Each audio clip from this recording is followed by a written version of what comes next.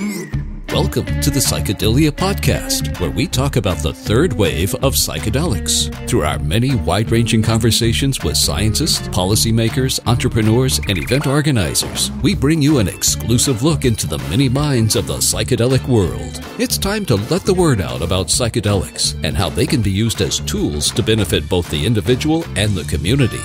Welcome to the third wave. Hey listeners, and welcome back to the Third Wave Podcast. For all of you new listeners, my name is Paul Austin. I'm the host of the Third Wave Podcast. And for those of you who are returning, welcome back. Today we have another excellent podcast for you, and this one is with a New York Times bestseller and award-winning journalist, who I'll get into in a little bit. His name is Stephen Kotler, and we had a pretty lengthy conversation this time around, about an hour and a half, but all really good stuff that we went through in the podcast. So to start with, per usual, this week in psychedelics, just to keep everyone up to date on some things that have been going on in the psychedelic space, you can consider this your weekly digest to get everything that you need. First, let's start off. MAPS have added new cryptocurrencies, Ethereum and Litecoin, to its donation currencies in addition to Bitcoin, which will help to expand the opportunities for cryptocurrency philanthropy. So I've actually, on a personal note, have been getting into cryptocurrency over the past couple of weeks. It really will redefine how we as a society and culture interact with money. I read this collection of essays and talks called The Internet of Money, which is an excellent starter resource for anyone who wants to learn more about Bitcoin and cryptocurrency. In fact, about 9 months ago, I bought some Bitcoin for the usual purpose of anyone who's interested in psychedelics. And I then didn't use it for whatever reason. And I had about $300 worth of Bitcoin. And this was back in September, I believe. And then for whatever reason, I checked it again in May or June. And all of a sudden, I had $1,300 in Bitcoin because it's gone up so much. So on accident, I made about $1,000 from an accidental investment in Bitcoin. Cryptocurrency is really fascinating. I think it's going to completely transform the financial system that we currently live in. And I'm excited to see what happens with it. So it's really cool that MAPS is doing this. And in fact, they're celebrating this with an August 13 cruise on the San Francisco Bay to benefit MDMA-assisted psychotherapy for PTSD research. So this podcast will be released on August 12th. So the following day, August 13th, there will be this cruise. So check it out if you feel like doing so. Second bit of news, Stephen Bright, who we actually interviewed on the podcast when we launched our podcast initially. So I interviewed him in November 2016. He is the head of a psychedelic research organization called PRISM, which is based in Australia. Recently spoke at TEDx Melbourne about the psychedelic renaissance. You can listen to that podcast interview with Stephen to get a more in-depth feel for the state of psychedelic research. Last bit of news. A friend of mine, Leah Friedman, is putting on an event in Boston called A Trip to the Past, Boston Psychedelic History. It's the first big event that the Boston Entheogenic Network has organized. Don Lattin, again, one of our previous guests, will be there. And basically, it's September 15th through 17th, 2017. It's also supporting MAPS research. There will be a psychedelic story hour, book talks, a walking tour, and a speaker panel. And I'll quickly read the description for you. Retrace the steps of the Harvard Psychedelic Club with author Don Lattin at Harvard University, Boston University, and other landmarks in the Boston area. Learn more about the stories behind Timothy Leary, Ram Dass, Houston Smith, Andrew Weil, Walter Ponke, and more. This is brought to you by Boston Entheogenic Network in collaboration with the Northeastern University Students for Sensible Drug Policy and the Multidisciplinary Association for Psychedelic Studies. It will be a 3-day community gathering and feature a small series of events across Greater Boston. So we'll provide a link to that in the show notes. A Trip to the Past, Boston Psychedelic History, September 15th through 17th, 2017. One last note. There's an article just published in the Financial Times in which I was briefly quoted. Hold on, I'm going to pull it up on my computer.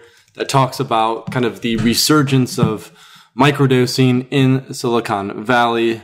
And the name of the article is How Silicon Valley Rediscovered LSD. It's an extensive article. James Fadiman is, of course, featured in it. Molly Maloof, who I had a recent conversation with and who we're hoping to bring on the podcast as well. She's a doctor who does personalized medicine with Silicon Valley executives, some of whom integrate microdosing LSD into their daily routine. So I'd recommend checking out that article as well. It's a well-written article, super extensive, tracing the history of LSD up to its current times and how that has informed and influenced what's been going on in the tech world in Silicon Valley. That's it for this week in psychedelics. More about our guest, Stephen Kotler. I first heard of Stephen on the Unmistakable Creative podcast about 3 years ago and was really interested in the work that he's doing with the Flow Genome Project. So Stephen is a New York Times bestselling author.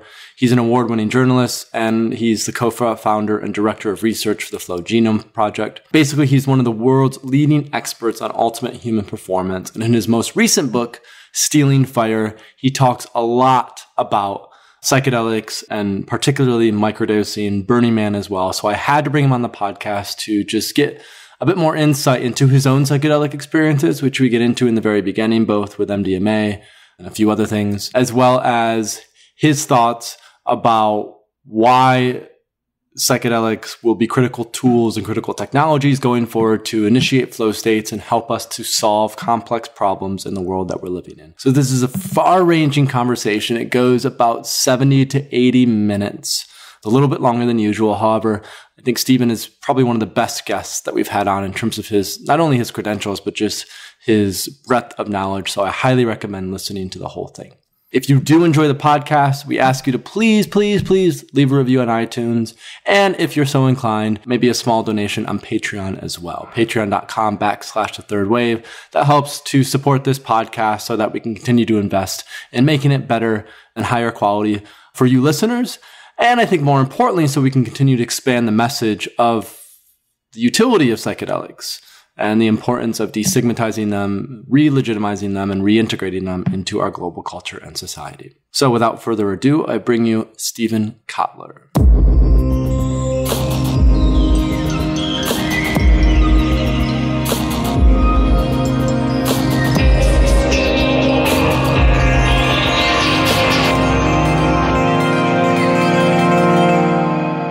Tell me about that first MDMA experience. What was it like? So you have to understand that I grew up a punk rocker. We were in like radical subculture. And a lot of the people around me did a lot of drugs. They were in and out of jail. It was a heavy scene. People died. There was costs. And so my job often was to talk to the cops. I was the guy. And I originally ended up with the job because most substances don't affect me very strongly. The technical term, right, inside the psychedelic community is they call me a hardhead. And this is anything, right? Like when I go to the doctor and like have surgery, I have to tell them that opiates won't work as well on me. Like it's any substance, right? It's any mind-altering substance. So in the beginning, by the end of it, like I was the guy who stayed sober. And I was sober almost completely until I was like 21, 22. Really like I had smoked some pot, but like really hadn't done many substances. And this was early 90s, and I was in college, and a friend of mine, like MDMA was showing up, and, you know, we heard about him. So some friends of mine had decided they were going to take a semester off of college. And to fund their semester off of college, they bought a pound of MDMA from some cooks up in Oregon at Reed College. And they get it. Now, mind you, like, nobody, it's 8 cents a hit at that point. Like that's what they paid for it, right? Nobody's really seen this drug. They don't know how to pack it. They buy gel caps. Like they're trying to pack, you know, hits into capsules. It was the only time in my life because I came down off that drug. And this was actually a very pivotal moment. It led to a very pivotal moment. And that ultimately led to a lot of my work with Stealing Fire and things like that. And I'll walk you through the story, which was when I came down. So emotionally, I was just closed off. I'd always been really closed off. And love was not something I really understood, felt, whatever. So this was really the first time in my life I'd ever really felt pure love. Like, right? That was my experience. And when I came down, it was the worst experience of my life because my choices, as far as I could tell, was I either become a drug addict and spend my life on MDMA, or I'm going to kill myself if I don't feel that way again. Like that was where I was when I was coming down.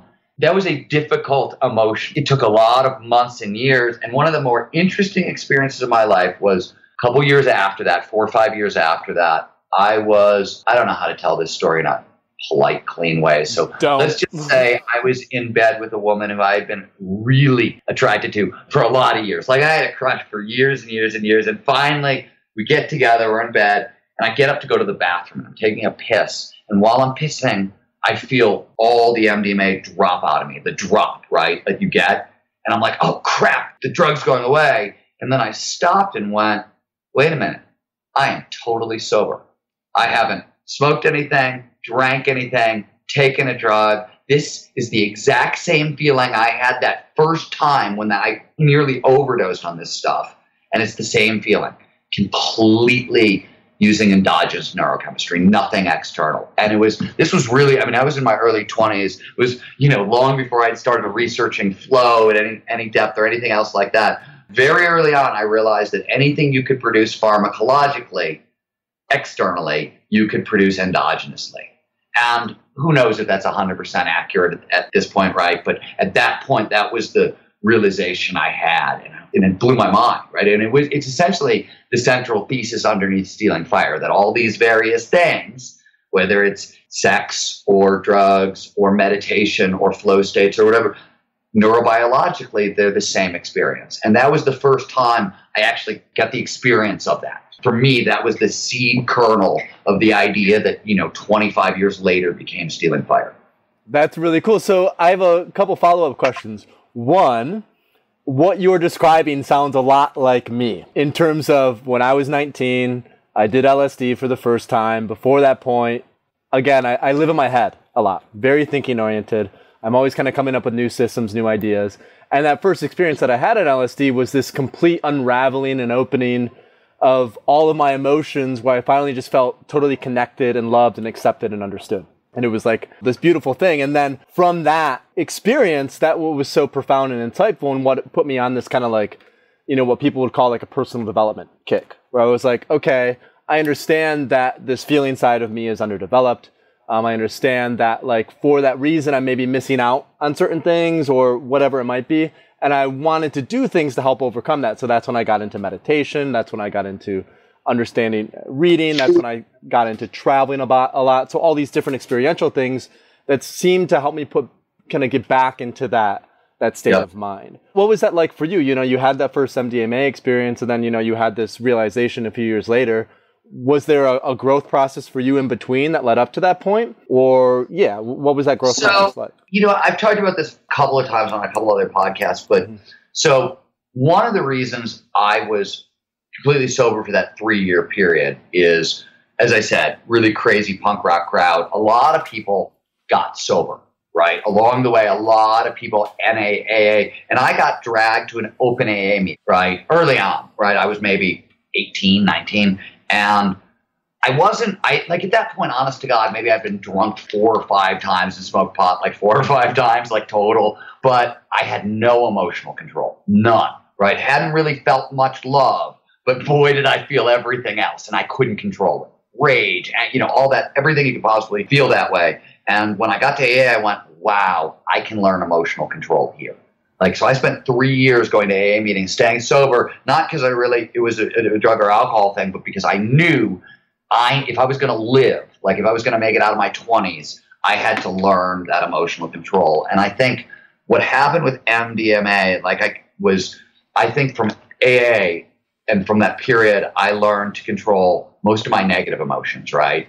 And there's a whole other side to that coin, which is, and we talk about this a little bit in Stealing Fire, and it's certainly, and I talk about it in Rise of Superman as well, there's a whole spectrum, the ecstatic spectrum. These are very positive emotions, and you need to know how to navigate those just as well, right? A lot of people hear people talk about learning to control your emotions and, and hold on to it. It's not just the negative ones, right? The positive ones are just as dicey on a certain level. And I had to, it took me a really long time to kind of I'm still, if you talk to friends of mine, they'll tell you I'm still not good at love. I've got a business partner, one of my business partners in something. He's British, and every time we get off the phone, what is it about Europe where they're so emotionally closed until they're not, and then they gush all over you, right? I don't understand that, but whatever. He always, at the end of every call, he's like, well, I love you, man. And I'm like, man, don't say that to me, because I'm going to come back with fuck you.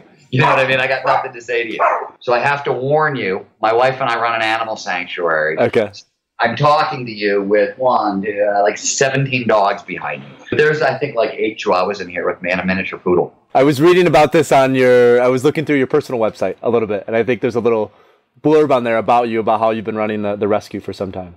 Yeah, my wife and I have been doing it for about 10 years. What got you into that then? What got you into the rescue thing with the chihuahuas? So I've always been an animal geek. Okay. Always. And as a journalist, when I was starting out, I would go... One of the things you discover as a journalist is I wanted to write at some point I wanted to write a biography of my time as a freelance journalist and call it Scam. And now, mind you, it's a different world now, but back in the 90s... Are you the scammer or are you getting scammed? What I figured out is that with 6 months runway, I could pretty much go anywhere in the world and do anything I wanted to. It took a lot of work to set up, massive amounts of work. But if I wanted to go to Madagascar to study with like MacArthur Genius Award-winning primatologists for months on end and get the entire trip paid for, and I could figure it out. You had to line up 5 or 6 articles. It took a while, and there was a lot of stuff to do, but you could do it. And so what started to happen is I started to realize that I was going extraordinarily far out of my way to spend time with scientists who were spending time with animals over and over and over again. I would work for years to go spend a week somewhere in Africa watching some species or other, and over. Simultaneously, I always believed that a part of your life should be service. And I don't believe there's no broad metaphysics underneath this. I honestly think I'm an artist, and left to your own devices as an artist, you will end up being a selfish asshole. That is right, because you spend all your time in your head focused on your work, all about you. And then when I come out into the world, right, I publish a book, I come out in the world, what happens? For 3 months, people just ask me questions about me, right? It's really easy to become a crazy narcissist along the way. And I realized that like one of the ways to defend against that was to make altruism a fundamental part of my life. It had to be woven through my life in such a way that it was always there, because it was the only way I could protect against the assholeness that comes with being a writer, I think. That was for me, just my personality. And so at the time, I had spent 7 years creating something called the Reporters Gym. It was with the LA Lakers. It was with Dave Eggers' after school tutoring organization. And we were teaching inner city kids how to be sports writers as a kind of a way out of the ghetto, right? And it was a really cool program. It was awesome. We'd ran it for a couple of years, really had a great impact. And the problem was I just sucked. I sucked with the kids. I didn't know how to teach teenagers. I'm either a teenager myself or I'm a jerk, apparently. Like there's no middle setting. And on top of it, my heart wasn't in it. I was doing the work because I thought I should do the work. My heart wasn't in it.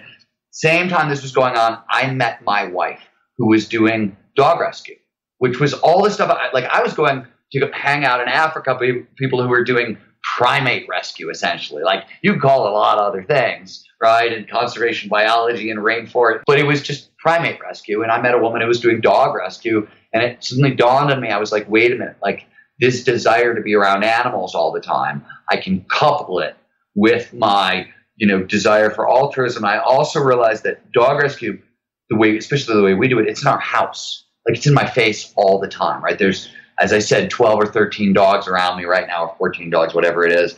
So that level of kind of selflessness that's required to take care of, we do hospice care and special needs care. So we work with very old and very sick animals. That requires a lot of focus outside myself, and it's in my face all the time, which I think is important, for me at least, because it balances what kind of creativity does to you in terms of being so focused. And especially when I'm down the rabbit hole of a book, I can go weeks and weeks and weeks and weeks without talking to anybody.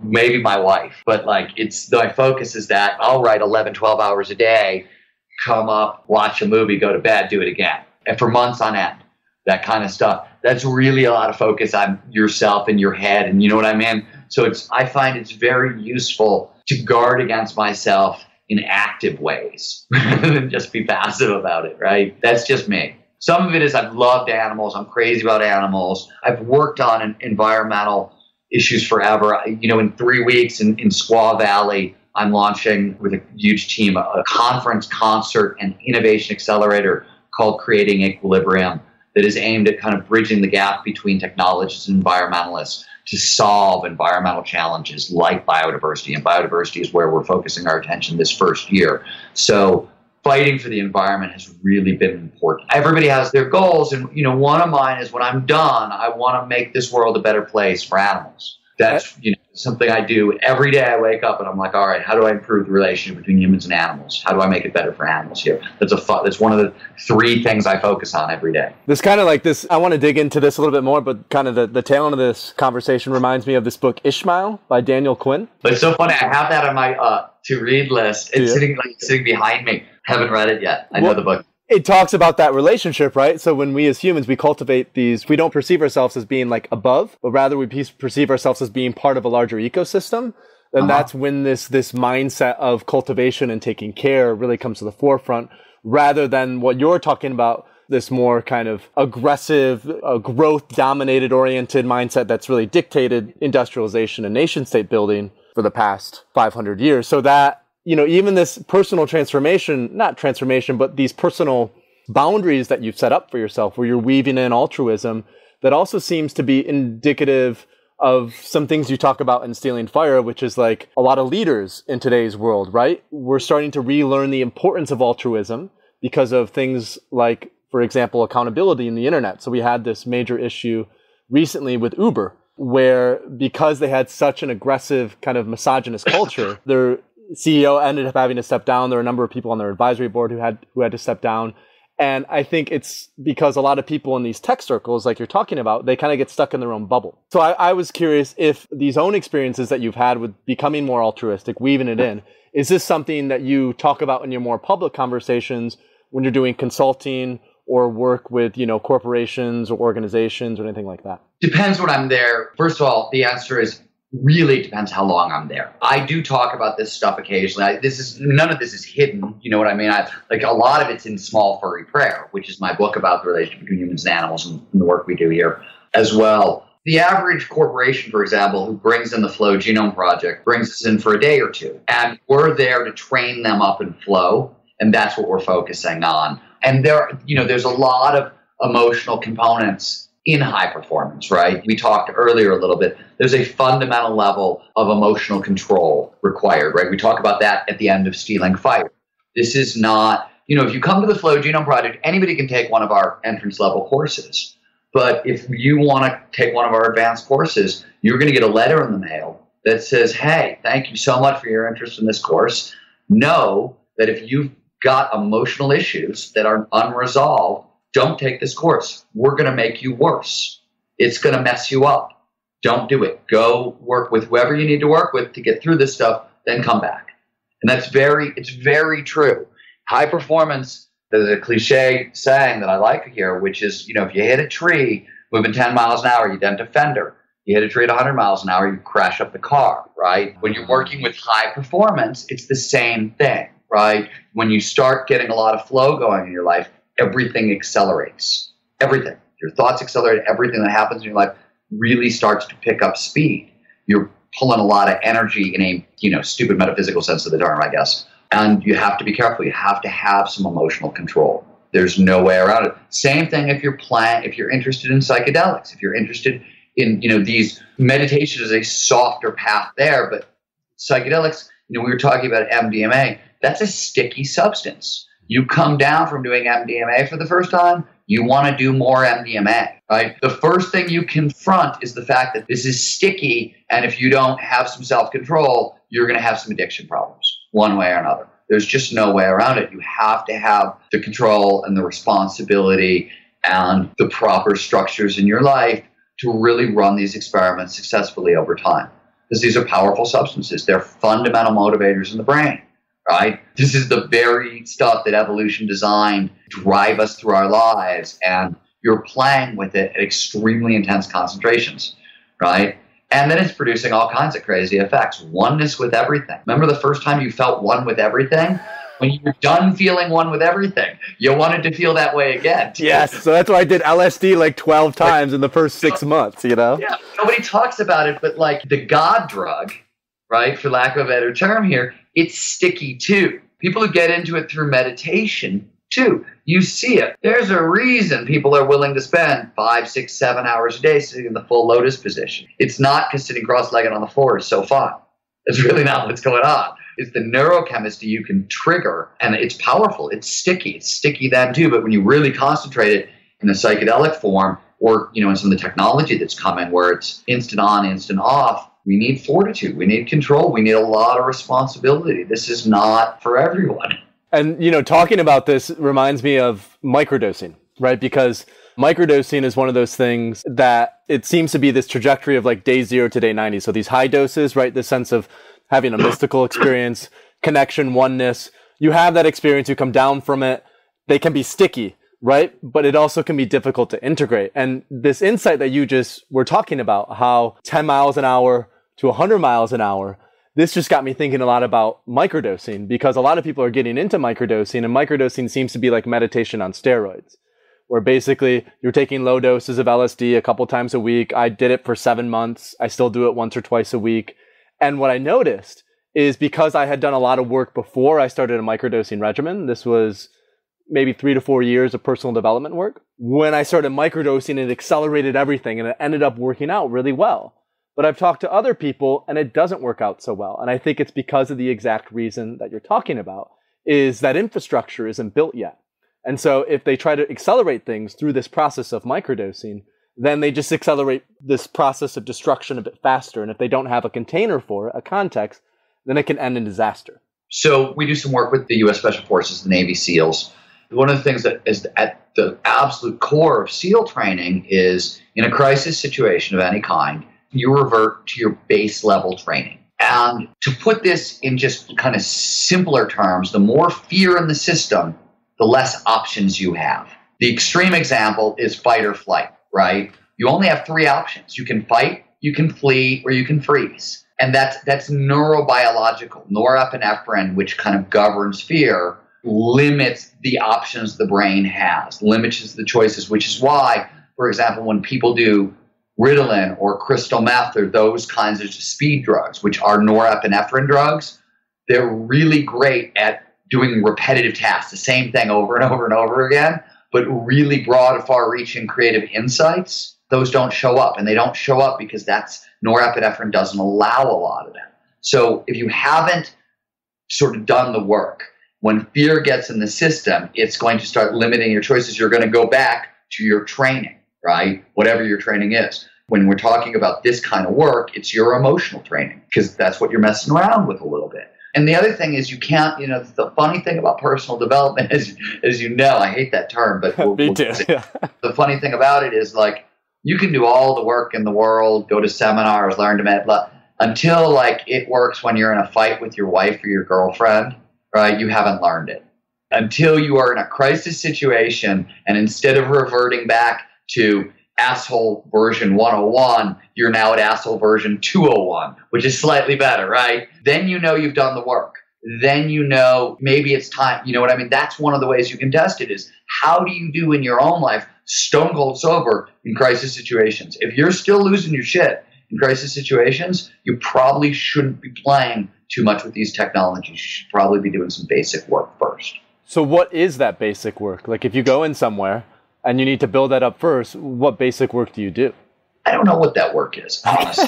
I mean, some of it, okay, so I take that back. At least you're honest, right? No. Some of it is, what you need is a little bit of space from your thoughts, right? One of the great things that meditation gives you is that gap, right? So you're not quite as reactive. The thought arises, and you have a second to look at it before it attaches to emotion. Because once that thought becomes emotion, once you look at that thing and go, oh my God, that's a freaking threat, you've lost control. By that point, all the neurochemistry has rushed in. You've changed your physiology. You can't go backwards. And the great example of this is, so one of the things that I train people in is reframing.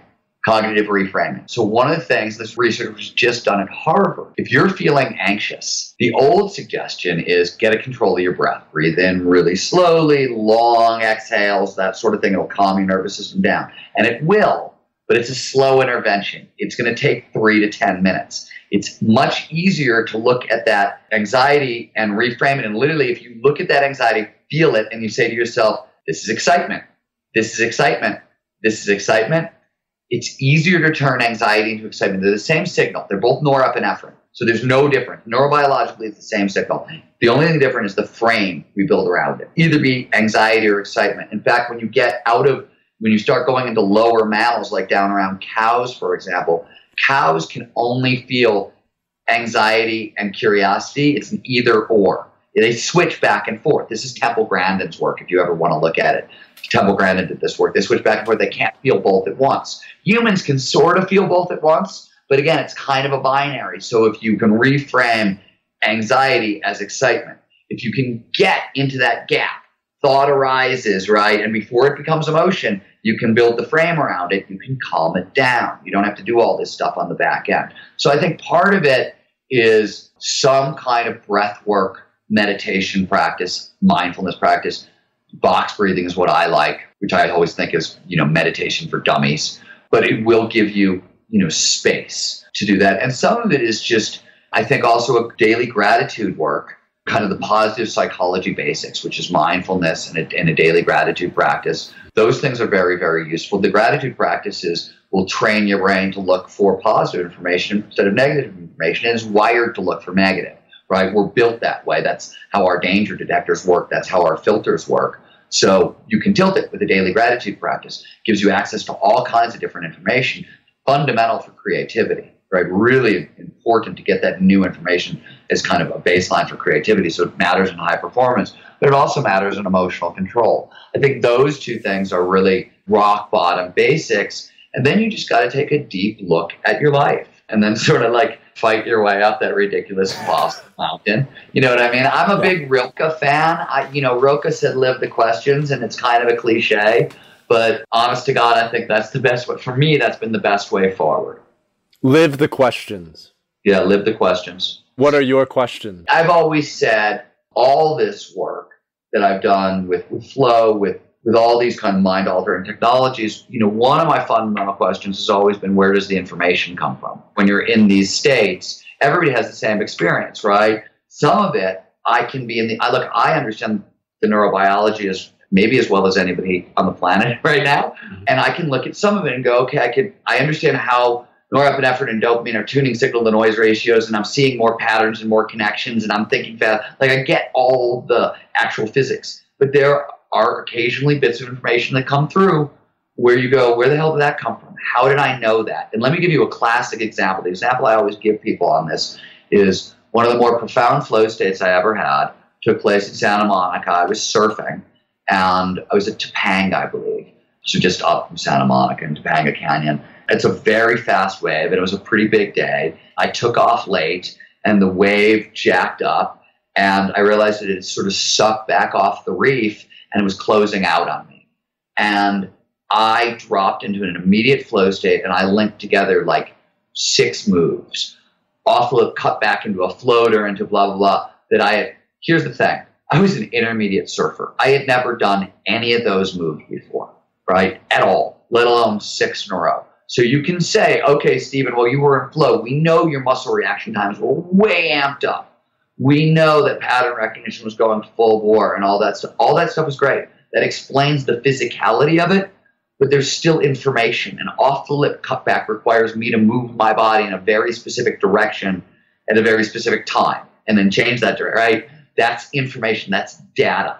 That wasn't anything I knew how to do. So you can say, okay, well, maybe you've seen enough videos of off-the-lip cutbacks that you have mirror neurons, you internalized it, and it was reaching into the surf movie database. Okay, fine, I see that. And maybe I see that for 1 or 2 moves. But I did about 6 moves in a row that I'd never done before, never seen comboed in that way.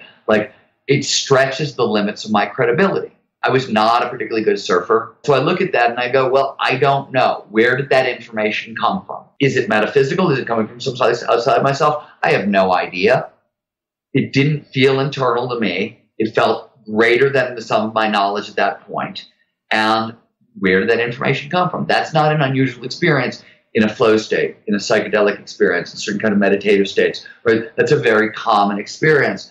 I tend to be a hardcore rational materialist. I tend to think there's scientific explanations and that we don't have to reach into the metaphysics. But there's a long line going all the way back to, Carl Jung's collective unconscious and Teilhard Chardin and the noosphere. Like, a lot of people have been poking at this, right? It's a lot of people have been trying to live this question. To me, one of the easiest ways to live that question is to spend as much time as I possibly can in flow, exploring these states and trying to probe that. That's one way to live that question. Another way to live that question is to do what I've done. We just started a giant neurobiology research company so we can investigate it further. Let's talk a little bit about that, because that's one thing that I wanted to dig into a little bit more with you was, the Flow Genome Project. I read the brief description and watched the brief, 6-minute video that you have on your site. You guys are basically trying to map flow states. Love to hear a little bit more about that. How do you map flow states and what way does that occur? What are you guys doing at the Flow Genome Project? Those are great questions. So when we originally started out the Flow Genome Project, the goal was to really help put flow states on a hard science footing. And at the time, it was really necessary. The new flow had 2000s, a woman named Huda Kill, who is one of the world's leading experts on endorphins. She's at the University of Michigan, and she was the president of the American Society for Neuroscience. And she told Gina Kolata of the New York Times that endorphins in the brain producing flow states is a total fantasy of the pop culture. So it was total crap. Now, as it turns out, she was wrong. We didn't figure that out till 2007, 2008, until our imaging technology got to the point that we could actually see endorphins in the brain. And this work was done in Germany, it was done again in Italy, it's been done all over now. But at the time, once she said it, flow research ground to a halt in America, basically. You couldn't get funding for it anymore because she was so well known that it killed it. And the New Age at the same time, they loved the term flow. It was very, in line with a lot of things the New Age community had been thinking. Millennials really adopted a lot of New Age language, took it out of the New Age and sort of made it very mainstream. But all of that made scientists hugely uncomfortable. And so research in America pretty much had dried up. And I got a chance to sit down with one of the guys who ran kind of the neuroscience wing of the National Science Foundation and briefed him on what we wanted to do in terms of flow research, and he just started laughing in my face. So I realized that doing this inside of academia was going to be incredibly difficult. At the same time, my friend Andrew Hessel, who's a synthetic biologist, sat me down, and he knew what I've been trying to do. And for years, I've been trying to get scientists to start a research program inside of academia for this. He sat me down and said, look, man, you can't do this inside of academia. He runs, among other things, the world's first nonprofit cancer research foundation, and he couldn't do what he wanted inside of academia. So he had firsthand knowledge, and he said, look, you got to do this outside of academia, and if you do, I'll join your board, I'll back you. And I ended up broaching that idea with a bunch of other neuroscientists I knew, and they all said the same thing. If you do this, we'll back you. We can't do this in academia, but you know as much as anybody we know about this topic, and yeah, let's do this. So that's sort of where Jamie had been doing a whole bunch of other stuff on his side of the Flow Genome Project. That was sort of my backstory with it and where it came from. And the early goal was to kind of just take the terminology, stabilize the language, establish a common language around this stuff, and take it away from the New Age and just show people how much research had actually been done. The other problem was scientists were balkanized. So the EEG guys didn't know what the neurochemistry guys were doing, didn't know what the psychologists were doing. And it got, I was on the phone with one of the world's leading flow psychologists, and I had to explain the neurochemistry of flow to her. The last time she had paid attention was the 70s. And it was like, this was the early 2000s, right? It was that balkanized. So we had to find a way to bridge those gaps. Rise as Superman was that goal, right? We established the common language. We put all the research in one place at one time. And what was so spectacular about the end results is once that was done, flow research very quickly ended up on a hard science footing. That happened very, very quickly. I was shocked. I thought it was going to be a little tiny piece that we were putting forward in a huge puzzle, but it was sort of like there were so many people who were waiting for validation that it suddenly flow research exploded. And some of it had to do with the fact that Csikszentmihalyi and Martin Seligman had been pounding at this stuff for so long and doing such a fantastic job. And I came along and got to popularize some of it. The timing was right. anyways, you asked what we do at the Flow Genome Project, and we do three things. We're a research and a training organization.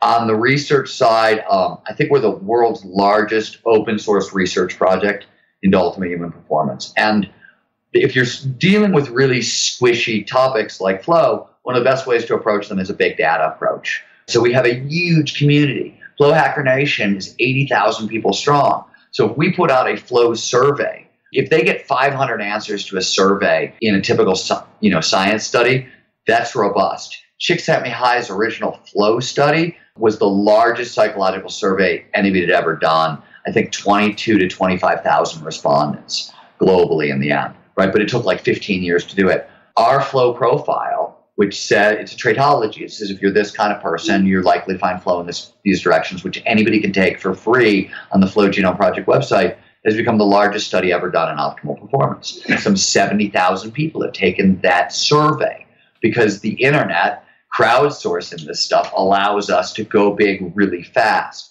So we're working on our very first kind of flow and creativity studies and a deeper flow trigger study right now. We'll be launching them in the fall, along with one of the very first, I think it's the very first comparative study ever done between flow and psychedelics.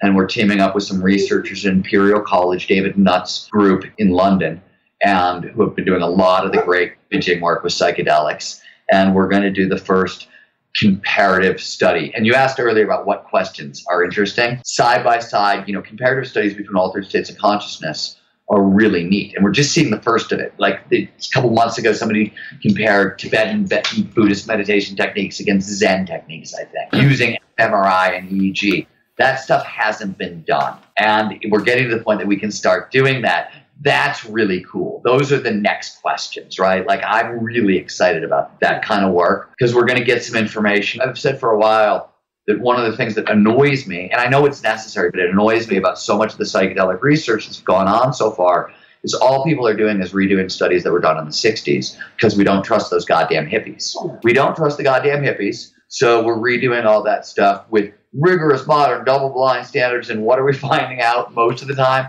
Those guys. The same thing. Right, same thing. So, I get why we have to do it. I totally do. I understand. And I applaud researchers who are doing it. I really do. Thank God for them. But can we please get to the next question? Which is, how do you combine it with other modalities? And I think what you're talking about with the Flow Genome Project and what you set up is exactly what we at the Third Wave are trying to do with psychedelics. Is we're looking at how we can popularize the message to a more mainstream crowd to basically strip away the terminology that was used in the counterculture in the 60s and 70s and use new terminology to make it more palpable. Years ago, I've known Rick Doblin and the guys at MAPS forever. Oh, they're great. And, I love MAPS. So I still think it's the most cutting edge because I wrote about psychedelic therapy when it was totally underground and illegal, and they were using combinatory therapies. It was a patient who was dying, a young woman who was dying, and they were blending MDMA with LSD, with marijuana, with meditation, like just combinatory therapies for end of life. But in it, I was interviewing Rick Doblin, and he said, my motto is tune in, turn out, go to a bake sale. Right? And then he was like, look, if we want to make this work, that's what it's got to be. It can't be subcultural. And it can't be, right? We can't explore, working with consciousness can't be fringe. It's got to be one of the things Stealing Fire is about. If we want the skills we really need to survive in the 21st century, right? The reason creativity, cooperation, these things are so hard to train people up in is because we keep trying to train up skill sets, and we need to be training up states of mind.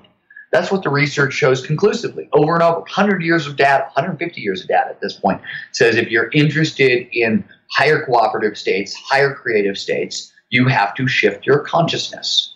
The skill set doesn't work. You have to, at some point, shift your consciousness and have the skills. You need them both together.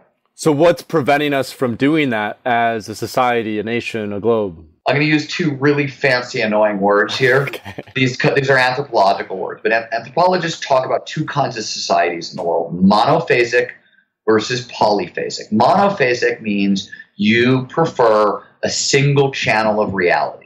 We are monophasic. Most Western cultures are monophasic, meaning normal waking consciousness, unadulterated, is reality. Everything else, dreams, what happens in psychedelic states, visions, Altered states, they're not quite as real. They're not quite as trustworthy. The information isn't accurate. Polyphasic societies are societies where they permit multiple channels of reality. So these are classic, shamanic cultures where, shamans interpret dreams and all that stuff. That's the old version of it. And by the way, we became crazy monophasic mostly during the French Enlightenment, right? When the scientific method got developed. You have to understand that becoming monophasic, developing the scientific method, this was phenomenal. This was the great driver of civilization. It was the ultimate gas pedal, and it was awesome. It was a great, great, great intervention. But we've taken it way too far, right? The car's been redlined for way too long. We now need to stop and go back and say, hey, wait a minute. There are other states of consciousness that, yes, maybe we don't want to treat dreams as a valid state of consciousness. Flow states, on the other hand, if you know what you're doing in them, right, you know how to separate fact from fiction. Like I always tell people, there's the difference between flow and mania. It's a thin line, right? I always tell people, don't go shopping in a flow state. Everything will look good. You'll come back bankrupt, right? Yes, more impulsive. More impulsivity. Yes, this is what I've experienced with microdosing. Is I'll just buy shit from Facebook ads. I'll be like, why the fuck did I buy that? Oh, I'm microdosing. Okay. Your prefrontal cortex is downregulated. So impulse control is downregulated. Pattern recognition, which says, oh my God, this thing looks good, is upregulated. It's going crazy. So yes, I really needed this purple velvet Victorian top coat and hat. Absolutely. For $3,000. Because it's Rocket Burning Man. I mean, really? So impulsivity, it's tied to flow state, getting outside the pale. So my follow-up question to this is practical in nature. And you talk about this in Stealing Fire a little bit, especially towards the end. Is, will these flow states, this is a fear that many in the psychedelic space have, is, a backlash. You had talked about at Burning Man, how surveillance is increasing now. What do you perceive as being that relationship between... Oh, I was going to say, I'm sort of addressing this in my new book, which it'll be done next week. And it's a novel, but I'm addressing this in novel form. But I think when it comes to revolutions in consciousness, there's the fast and the slow version. Historically, every time we've tried to do it really fast, Tim Leary tried to do it really fast, right? Tune in, turn on, drop out. The rave culture of the 90s. Ecstasy's going to save the world, right? It was the same thing. They tried to do it really, really fast. Has not worked. The places where it's actually really did gender changed, and I'm not making an argument for this, I'm just pointing this out as a historical fact, is when the mind-altering technique is couched in a framework. So when the rites of Eleusis was couched inside of this entire mystical experience that the Greeks built, and there was a whole tradition around it, or the Rastas built a very thorough tradition around pot smoking. Things like they stabilized the experience inside a tradition. In other words, to put it in psychedelic terms, everything we know about psychedelics is set and setting matters. And it matters at every scale. You have to have the cultural containers. Not just the room has to be good. The cultural containers has to be strong enough to stabilize and things like that. So when this has worked, it's happened very slowly. What is different now is we get to replace the religion with science. We get to say, look, this is the roadmap. We know what's going on in your brain and your body. It's no longer super crazy mysterious. And we can work with it. There are rules. There are playbooks. Look, these in Stealing Fire, we break down the 5 known pitfalls of this kind of work. These are places people go wrong, or the 4. Right? These are places people go wrong all the time. That's what we have that information at this point. So we get to steer with science for the very first time. We used to have to steer with religion. Now we get to steer with fact. And so hopefully we won't blow ourselves up this time. Hopefully we can stabilize it. Because every other time, we said this in Stealing Fire, pretty much every other time we've tried this, it's gone horribly wrong. We're not very good at this one. And what's interesting about it this time is the 60s were millions of people. Now it's tens of millions to hundreds of millions of people who are playing with these things, who are experimenting with these things. And it's high times on Main Street, as we point out. My suburban Cleveland, Ohio mom is a Reiki master and has a meditation practice and does yoga. And, she's 70-some years old. And this is what Main Street looks like now. So, we're conducting this experiment at a huge level. And the consequences of getting it wrong now could actually be society-wide, which is interesting. We've never been in that position before. And global society-wide, I think this is a point that you make in your book, and this is Daniel Pinchbeck just wrote a book about this called How Soon Is Now, with the fact that we're dealing with an ecological crisis. I don't think it's any coincidence that this is occurring at this point in time, because we seem to be needing or seeking out this sense of connectedness and togetherness, this sense of moving forward as a community rather than as individuals. And it seems like if we fail now, and if we can't reintegrate consciousness and flow states, or, you talk about selflessness and timelessness, these aspects of understanding and transcending the ego, then we also might not have, some people would go so far as to say, might not have a home to live on very much longer. And I might be one of those people who might go that far. I mean, one of the reasons I started Equilibrium, right, the event we talked about, is because, and to work on biodiversity, for example, is one of those secret hidden issues that very few people think about. And the reason is because plants and animals, not really humans, most people can't get past the human boundary, right? You really need to kind of dissolve and expand outward to really start to see nature. And there's 50 years of ecopsychology that talks about this. Like, one of the reasons I have a conference to bridge the gap between technologists and environmentalists is ecopsychology, which is literally just the study of how do we psychologically interact with the environment, tells us that if you live in cities and you stare at screens at a perceptual level, you're not going to take in the natural world. You're literally not taking in the data. You're not seeing the natural world. As a result, how the hell do you take care of something you can't even see? It's not even part of your reality. It's not there. That's just, you have to remember that the bandwidth of consciousness, right, is about 2,000 data bits. That's how much information you can take in per second. The majority of those data bits are dominated by dangers in the environment, right? 60-70% of all that information comes in. It's just, did something move? Is something threatening me, right? So you've got a little slice of data to work with. And if you're staring at screens and you're living in cities and you're not seeing nature, your brain goes, look, man, I can only give you so much critical information. I'm going to filter out this stuff that you don't pay any attention to. Have you focus on the screen kind of thing instead of the trees outside. This has ecological consequences.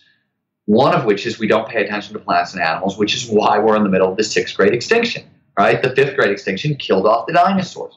Flow states, psychedelic states, meditative states, it expands the information we have access to, right? We take in more information. That's why you tend to connect to nature in these states. You're actually seeing the natural world for the first time for a lot of us, right? Because you're suddenly taking in that information you weren't normally taking in. The point about biodiversity is, this was recent research done at Stanford. If we don't reverse the slide, right, and the web of life isn't a metaphor, it's literal. And by killing off plants and animals, we're breaking the web of life. Paul Ehrlich just did research that says he thinks we've got 3 generations until we pass the point of no return. And what the point of no return means is we just passed the carrying capacity of the planet. So it can no longer hold 7 billion people. And as a general rule, when the planet tends to find a way to take care of those disasters, whether it's plague or ecological crisis or whatever, it's going to reset.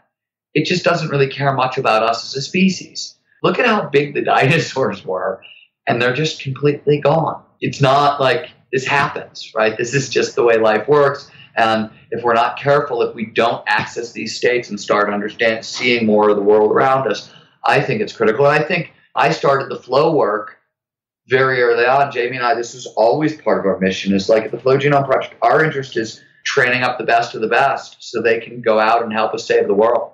Sounds ridiculous, but I think, when Peter Diamandis and myself wrote Abundance, I really thought it was this happy, positive, incredible, we can use technology to solve our grand challenges book, which it is, but it was abundance or bust. We either do this or we're going to have maybe insurmountable challenges. So to me, if we're going to actually solve this, it's going to require the greatest cooperative effort in history. And that doesn't just mean everybody working together, it means everybody performing at their very best working together. So one of the reasons I got involved in flow research and human performance research was the goal there, because I think it's critical at this point. And it is critical, and I think it's even a follow-up question to that is, what makes you optimistic? Because I think optimism is really critical, and I have a lot of optimism, and that's largely why I'm doing the work that I'm doing. But I know a lot of people who are very pessimistic, who are very kind of, we can't do this, it's too late. What makes you optimistic that this is possible and that we can achieve this, that we can kind of come together as a community and overcome this massive ecological crisis? I don't know. I mean, I have answers for you. So some of it, and this is in abundance, like we are neurobiologically wired to be pessimists on a lot of levels. We're personal optimists, but we're global pessimists, right? And this is fundamental neurobiological hardwiring made a lot worse by the news cycle and by a billion media channels. So let me just break it down really simply. As I said, we take in, so consciousness, we talked about a second ago, it's 2,000 outputs. You know how many inputs come in? Torrey Anderson, in a great book called The User Illusion, which is the best book on consciousness ever written, and everybody should read it if you're interested in this stuff. There have been a lot of different estimates on how much data do we take in per second. The oldest estimate that most people trust is Marvin Zimmerman's, and he just counted up inputs of senses, and he came up to 11 million. Torrey Anderson redid this in The User Illusion. The number jumped to 400 billion. Everybody agrees that 2,000 is consciousness, right? That's pretty much well established. So the reduction is enormous. So how does this happen? Well, the information comes in and the brain passes it through filters. The first filter it stops at is the amygdala. This is our danger detector. So one of the reasons when positive psychologists talk about, hey, we're tilted to see more negative than positive, this is why. It's because neurobiologically, you're taking in 400 billion inputs a second. And the first filter all that stuff is encountering is your danger detector. So the first thing that's happening is anything that is new in the environment and could be threatening or is moving and could attack you, that it gets priority. Any threat anywhere gets priority. Here's the problem. There's a lot of problems with that, but the amygdala was designed in an era of immediacy, right? The threats are the tiger in the bush. So the amygdala is designed for immediate threats. Most of the threats we face in the modern world are probabilistic. The economy might nosedive, terrorists might attack, my girlfriend might break up with me, right? That sort of thing. The amygdala isn't designed to handle probabilistic dangers. It cannot shut off until the danger is gone completely. Probabilistic dangers are never gone completely. This is why in the modern world, on a general basis, we live in a low-grade state of crisis all the time. This is one of the main reasons why. It is made worse by a million media channels. The media understands this, right? The old newspaper saw, if it bleeds, it leads. The reason that exists is because of the amygdala, right? All they're saying is, look, man, we can con you into watching this news program by leading with really horrific negative news because you're entirely neurobiologically hardwired to pay a ton of attention to this stuff. And for every negative bit of information that you take in, it takes 6 or 7 positive bits to twist it around, to get yourself looking at anything other than the fearful data that's coming in. So in the modern world, if you don't filter out your news cautiously, and if you're not aware of this stuff, you're going to think we're in a perpetual crisis all the time.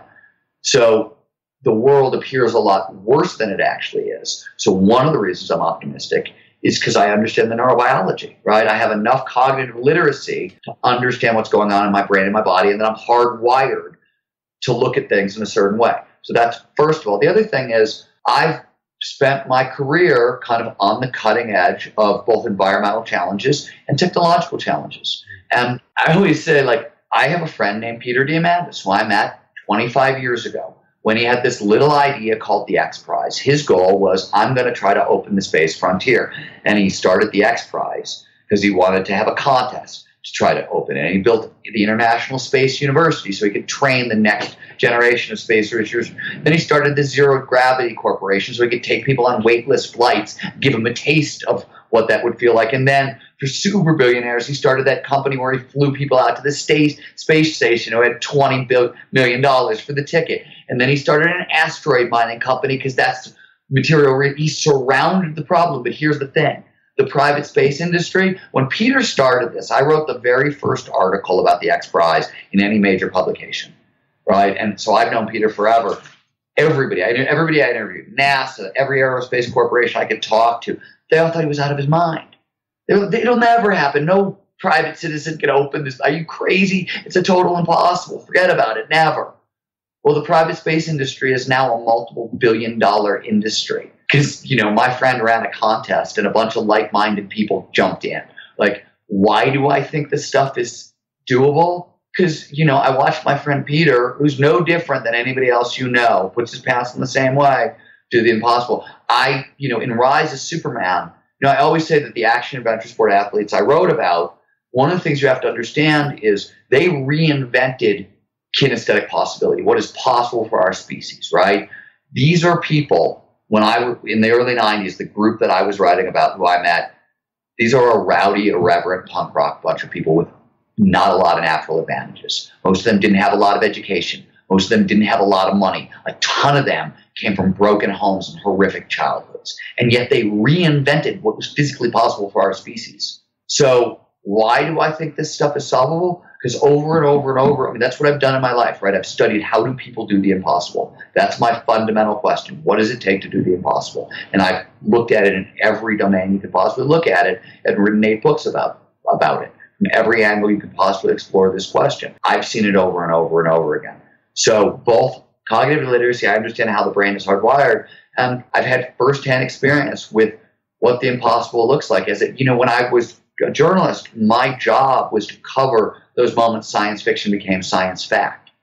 So the first time, for example, an artificial vision implant was turned on, I was in the room. In fact, I was what was seen, but that's a totally different story, and that was accidental. But literally, up until that moment in time, curing blindness was a biblical miracle. Mm-hmm. Jesus cured blindness. And then, in 2000, it was a Wired magazine cover story, a guy, literally like a maverick inventor working kind of almost by himself in a sort of illegal shop in a garage in upstate New York, builds a brain implant, puts it in. I meet a blind guy. He's been blind for 20 years. They turn this thing on. 2 days later, he's driving a car around a parking lot. So over and over and over in my life, I've seen impossible happen firsthand. I want to hop in here because I think I just want to weave a couple patterns that we've been talking about in our conversation. Kind of what you're talking about is, I feel like there are more people, Joseph Campbell would call it like a hero's journey in a way. There are more people who are stepping up into this sense of power and excitement, building these big dreams, having these big dreams like your friend Peter, and then doing whatever it takes to get there because of the passion and the interest and the excitement they have, the love for it. And I think, again, that kind of comes back into information and data processing is where does this come from? And I think it largely comes out of necessity. In many cases, people like you and me and Peter, they see a problem and for some reason they want to solve it, or they want to fix it, or they want to build a more efficient or a better system, whatever that might be. And I think that's, for me, why I'm optimistic, is because I think more and more people are recognizing that, and they're getting this sense of discomfort and discontent, and they want to kind of step out of the norm and start to build their own thing. And we're seeing this now with the democratization of all this technology, where it's cheaper than it ever has been in the past to start your own business or build your own idea or kind of branch out and do whatever, because we've built efficient enough systems where we're starting to free people from the confines of this really kind of industrialized monoculture that we've built over the last 300-400 years. And then when you put in flow states into that, it just helps to accelerate the process as long as the infrastructure is there before people really kind of go for ultimate human performance. You see a lot of things there. Did I? Yeah, so, the one thing I want to say, because I hear this a lot when I talk to millennials, and I just want to think about this for a second. So you talk about the capitalistic monoculture, blah, blah, blah. Yeah. All those restraints, all those limits, right? And you're not wrong. Of course you're not wrong, right? I know what you're talking about, and you're not wrong, except you're really wrong.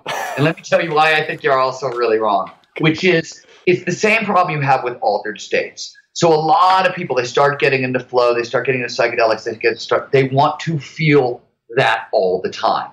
Right? They want to be in flow. The question I get more than anything else is, how do I live in flow? And one, it's not neurobiologically possible. We can talk about that if you care. But the more important thing is you wouldn't want to. The information is in the contrast. If you can't compare what you feel like in flow when you're having that sensation of oneness with everything, if all you feel is oneness with everything all the time, right, then individual consciousness is going to be the thing we're questing after, right? It's the opposition of the both. That's why in the end of Stealing Fire, we say you can't escape the human condition. It's the push and pull between the both. And why I jumped in front of what you said about capitalism is, look, I exist because I had that system to push against. The limits of it gave me a lot of energy, a lot of fight, right? So, that rebellion was very, very useful for me. The other thing is, tucked inside of that is competition. And it's really easy to look at competition and say, that's an awful motivator. It's not. And on a lot of levels, it can lead to a lot of problems, right? It can lead, for example, straight into the last financial crisis and a bunch of guys on Wall Street stealing a shit ton of money. Like, it can produce that, but it also is the fire that drove me, in a sense, right? Like, I'm competitive as hell. I want to be the best writer in the history of the universe. Now, I get, by the way, there's no such thing as the best writer in the history of the universe. It's a made-up title. And I could care less about beating you or the other guy or whatever. I'm competing against myself. But like, that drives me. I always say that the people I've seen who have kind of taken on the impossible, they are running away from something just as fast as they're running towards something, right? That double motivation is really useful. And I think because it's just too hard to run towards something. It's too difficult to get to the impossible if you have one motivation. You need a lot of different lines of passion intersecting. I always say that passion, curiosity, when you get multiple lines of curiosity intersecting, you get passion.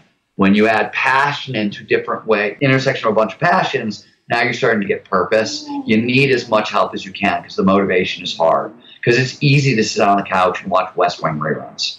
I mean, they're pretty funny. It's a great show. It's an excellent show. Aaron Sorkin. Nobody outwrites Aaron Sorkin. That's just what it is. You're right. And I think I'm 26. So when I see these ideas and I perceive these things that are going on, I get excited. I get excited about the changes that are occurring. I get excited about the chaos that we're going through. I get excited about, there are so many different things. And I think, like, on an individual personal level, I have been, for example, microdosing the past couple of years. And this is something we often talk about on the podcast. And what I've started to notice is I've been more or less microdosing the last 2 years. I've had a few months off here and there. By and large, it's like once or twice a week. And all the things that you're now talking about in these conversations, the sense of you see, you pattern recognition, impulsivity.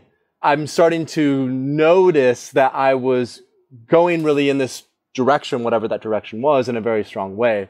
And so I'm stepping back and getting more context and slowing down and not trying to basically talk about a whole massive idea in the confines of 30 seconds is probably a good idea. So thank you for calling me out on that, I guess, and making the point that we exist in intention, and that you have this passage in Stealing Fire, which basically talks about how, I forget the exact wording, but it's, you can't always be in flow states. You have to sometimes go back into these states of being that are monk-like in a way to be able to really contextualize the experiences you're having for a better life or a better world or whatever that might be. And I think ultimately that seems to be what we're both after, what your work has done, what we're trying to do, what the communities that we've cultivated and developed, whether that's around flow and psychedelics, is it's by and large, how are we utilizing these states of flow to make our realities, and, like you said, in these monophasic realities, that's one reality, but how are we making that better for ourselves and our community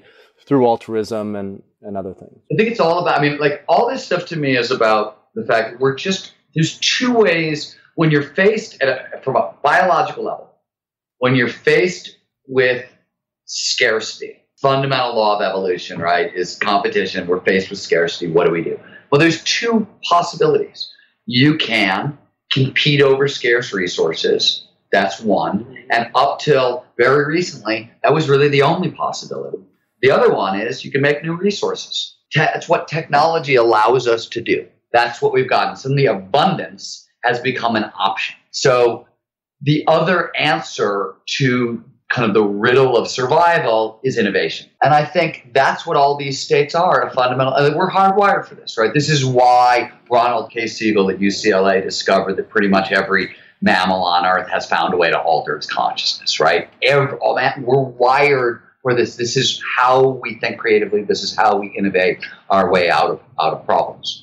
I think they're both viable, right? Competition doesn't go away, but there's a way to do this cooperatively if we want to. And living in abundance, I think, is a great way to do that. So let's wrap up there. It was a pleasure to have you on the show. But before we leave, could you just tell our listeners where they can find you? Maybe the URL, your Twitter, or whatever it might be, the best way to reach out. Yeah, StephenKotler.com is my website, STEVENKOTLER.